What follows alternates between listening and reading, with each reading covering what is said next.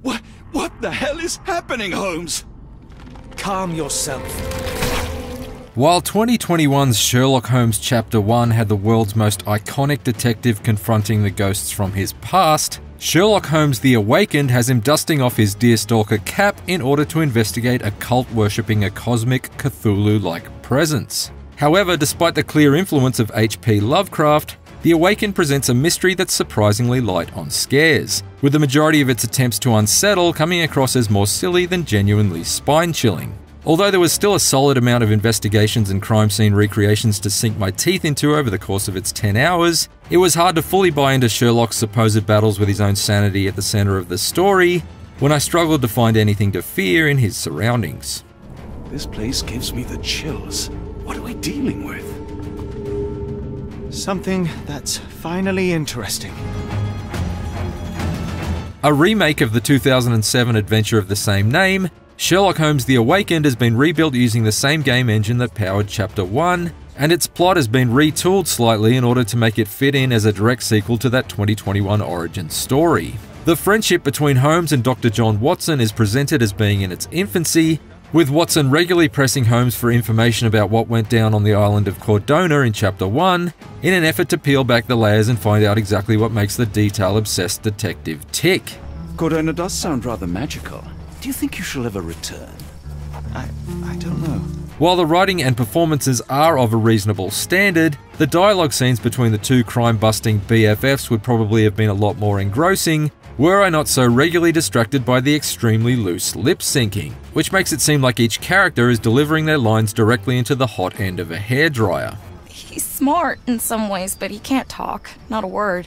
Unlike Chapter 1, which populates its open-world island setting with a variety of cases and side stories to uncover, The Awakened is a far more linear affair that sends Holmes and Watson globetrotting from the streets of London to an asylum in the Swiss Alps, then to the swampland of New Orleans, and then back to London again.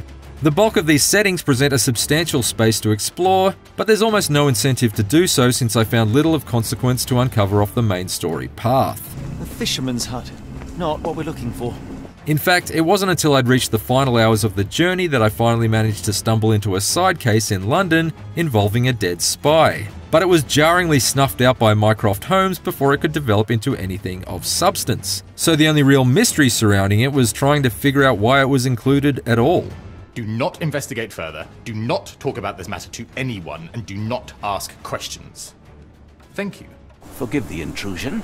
Captain Stenwick, this is my colleague Sherlock Holmes. For the most part, Sherlock's crime scene investigations are conducted in much the same manner as they are in Chapter 1. Presented with the often grisly aftermath of some wrongdoing, you must first pixel hunt your way around the scene to gather evidence like bloodstains and footprints, interview potential witnesses or known acquaintances of the victim. Do you happen to know Kimahir's shoe size? I wouldn't have the foggiest. And then determine the sequence of events by shuffling through possible scenarios and the order in which they took place, via a visual representation of Sherlock's imagination.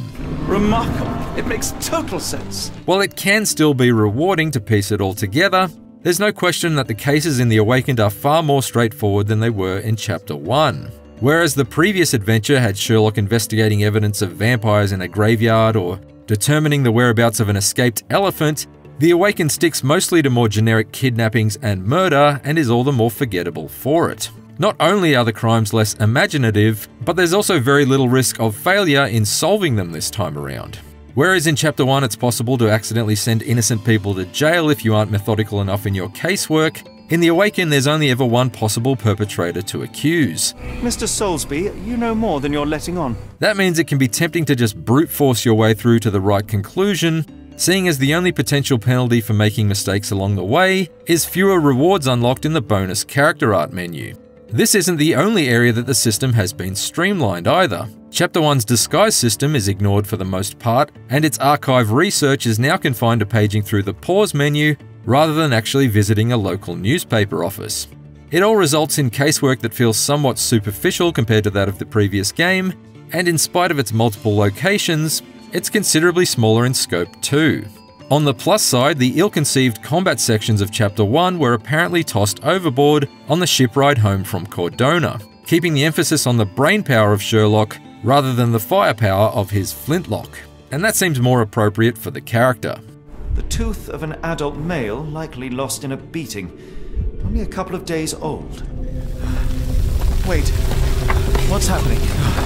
Instead of breaking up the casework with combat, the Awakened occasionally drags Sherlock into a craggy, Lovecraftian otherworld and forces you to complete a series of environmental puzzles in order to return him to reality. However, the solutions to these puzzles are either painfully obvious, typically following audible drones to locate floor panel switches and the like, or unintentionally hilarious, at times requiring you to repeatedly throw Sherlock off ledges or into spiky traps, like he's Bill Murray desperately trying to escape the cycle of Groundhog Day.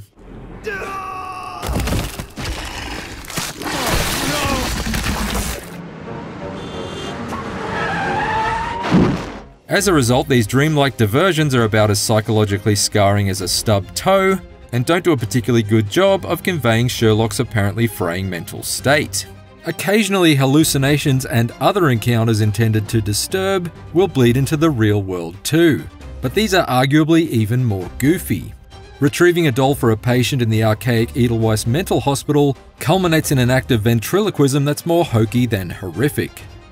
Tell him!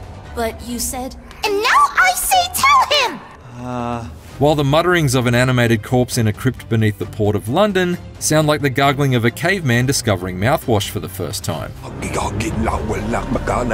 John? It is worth pointing out the somewhat extreme circumstances surrounding the creation of The Awakened. Developer Frogwares is based in Ukraine, and a disclaimer that greets you ahead of the title screen states that development of this remake commenced only a couple of months after Russia began its invasion of the country in early 2022. Game development is an incredibly challenging business at the best of times, and I can't imagine the levels of stress that the threat of war would inflict on all personnel involved.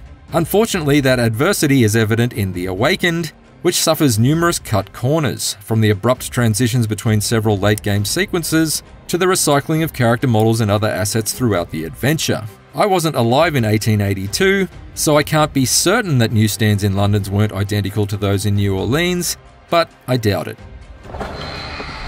My head.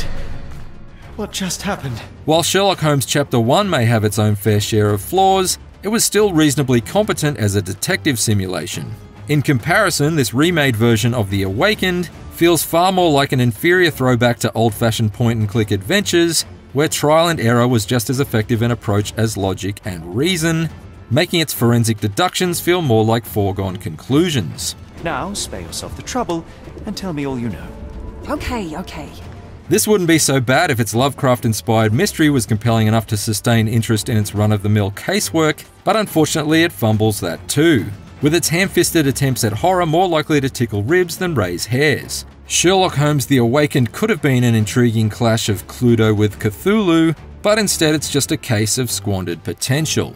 For more IGN reviews, check out our verdicts on Mighty Doom and crime boss Rockay City, and for everything else, stick with IGN. Please! No more! Stop it! Watson! John! Somebody!